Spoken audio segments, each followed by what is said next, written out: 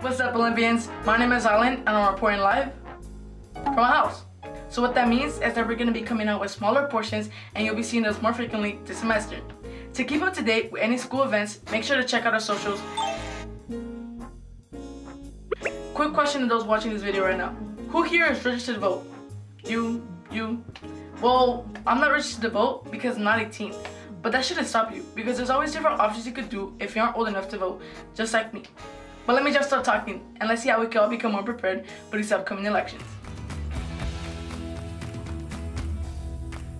At what age can you vote?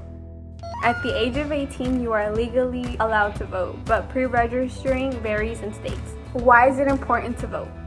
When deciding not to vote, you're giving away your right to speak up on matters you believe are crucial and what you consider is right.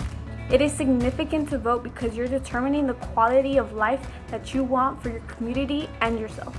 Choosing to vote is the opportunity of standing up for what you believe in and what will affect future generations to come. What do I do if I can't vote? If you are not the legal age to vote, encourage those who are. Your voice matters, so encourage family members, friends, acquaintances that you know are legal age to vote. Encourage others to understand that their vote matters and they can decide what the future is for the United States of America. Good morning, Olympians. On this episode of LTV, we're going to be showing you how to register to vote. So you're going to go to registertovote.ca.gov. This is the California online registration page.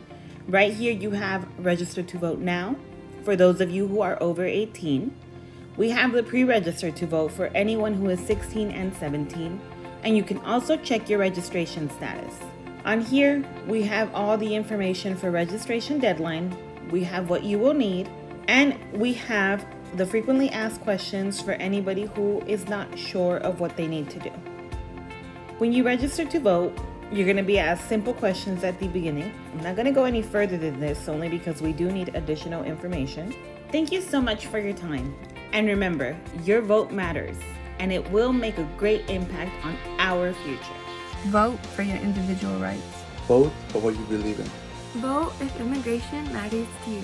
The opportunity for change is in our court.